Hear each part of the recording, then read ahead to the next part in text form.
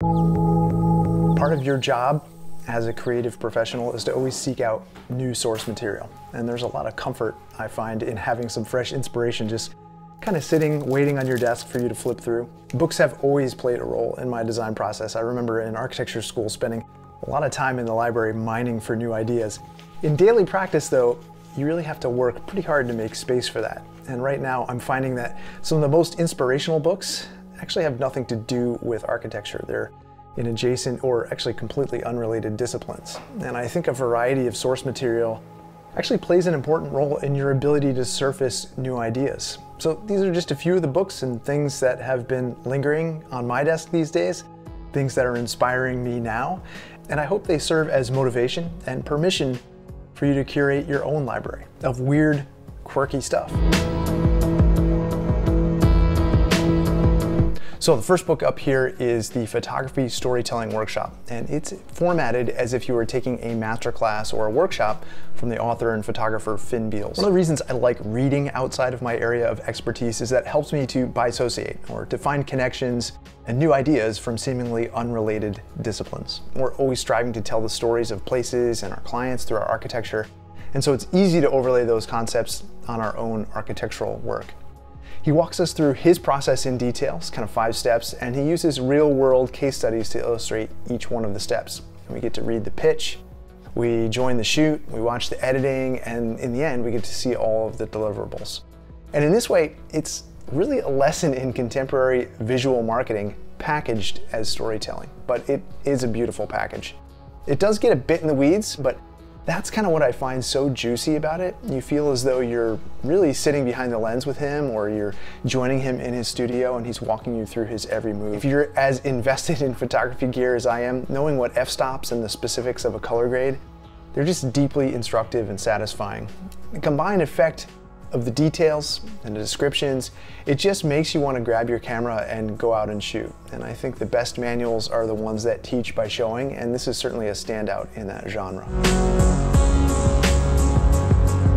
My grandfather was a machinist, and his library was filled with these little pocket reference manuals, so I always keep a few around in the studio. And what I love about them is the simple, direct line work and the use of these impossibly small typefaces.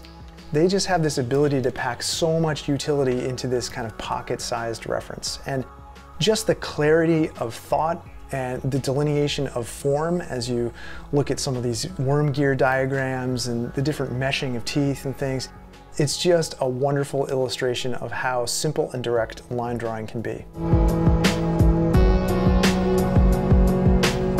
All right, so this is from one of my favorite graphic designers, Aaron James Draplin. The sheer volume of work in this book is inspiring, and I'm quite sure it's actually not pretty much everything anymore, because he continues to work at such a pace and speed that it's difficult to imagine.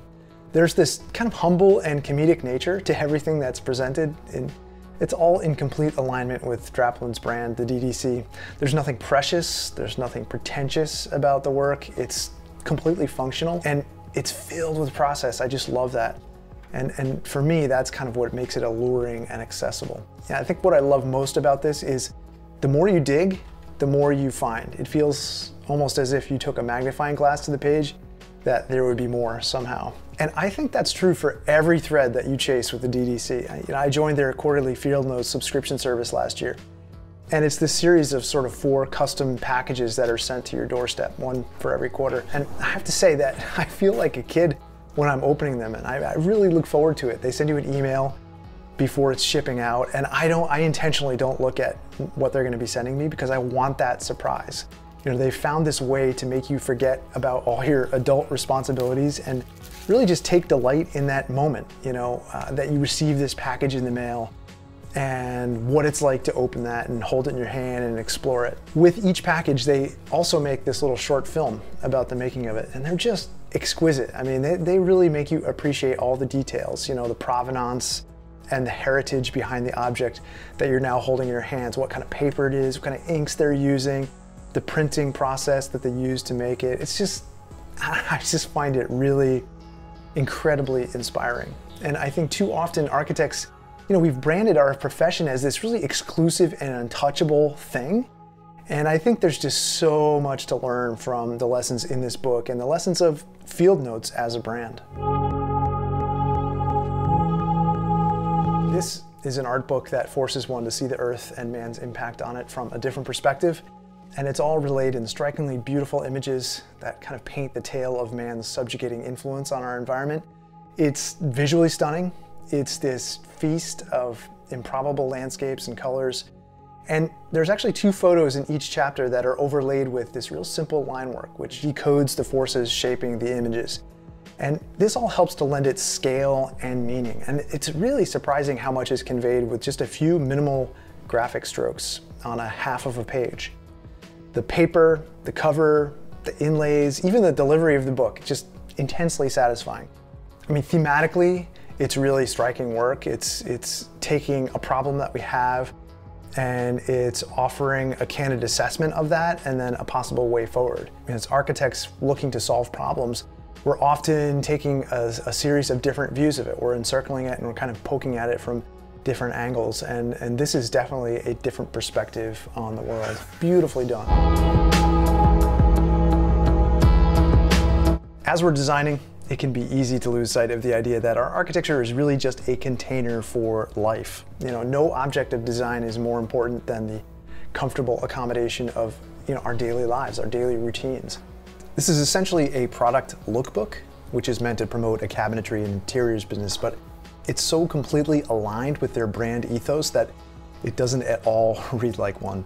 From the recipes, the photography, and just the attention to detail that they've given to the book's construction, from the paper and the linen cover to the binding and the placemark, it's all just so beautifully done.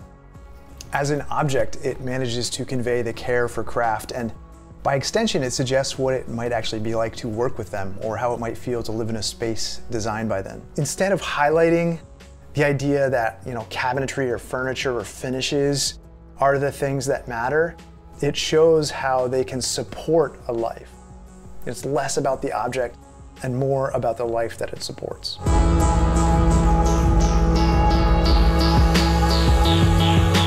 So this one is an architecture book. I couldn't resist. I'd say as a general percentage, architecture books account for about 20% of what I consume for inspiration. So you can certainly pick apart the aesthetic here, the sameness of it, the slatted vocabulary, and maybe the simple form making employed by Godsell, but I think you'd really struggle to argue with the lessons offered by the text and, of course, all the details that are within. His thesis presented in the early pages describes his penchant for inventing solutions, and that's kind of a core tenet I think we can all strive for. He stands manifestly against the assemblage of parts and pieces that comprise much of architectural design today, whereby the designer just composes the work by bolting together, say, different pre-manufactured systems like windows, doors, materials, and fixtures. Instead, he strives for novel solutions, these invented solutions to specific problems. And I personally happen to really like the kind of slatted, gauzy exteriors and the rendered effects of all the light and shadow, but I'll admit I've never visited one of his homes, so I can't say for sure what the actual physical effect would be. The book also delivers something I see so rarely in monographs these days, hand-delineated construction documents, and along with it, there's certainly lots of process. So this is a book you can pick up at any time and get something out of it in just a few minutes. The succinct kind of real-world tales read as parables. They're instructive, they're genuine. The questions asked and the answers offered they're often so completely obvious, I just find myself repeating, yeah, of course, that's absolutely true. For example, there's this story about imperfect mirrors. We're naturally bad at mirroring exactly the work of others. So as we find work we like, it's fine to make an attempt at copying it. And it's in this process that the imperfections and flaws of our own abilities to copy will turn the work into something unique to us. So rather than plagiarism, this imperfection begins to describe our tendency to kind of recombine using our own personalized filters. And if that is not a system for making work in this world, I don't know what is. In this book lie not only the instructions for, but the permission to create the white space necessary for living a life of purpose. And as a sole practitioner, I have to say that's helped me change my business from one that was reactive in the past, reacting to situations, answering the needs of others, to one of intentional action.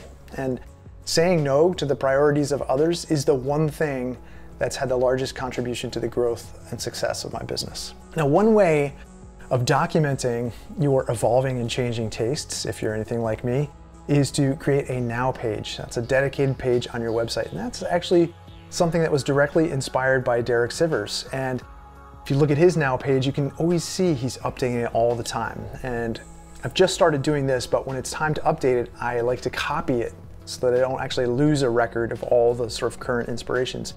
And that way I can kind of keep a running archive of how things have changed over time.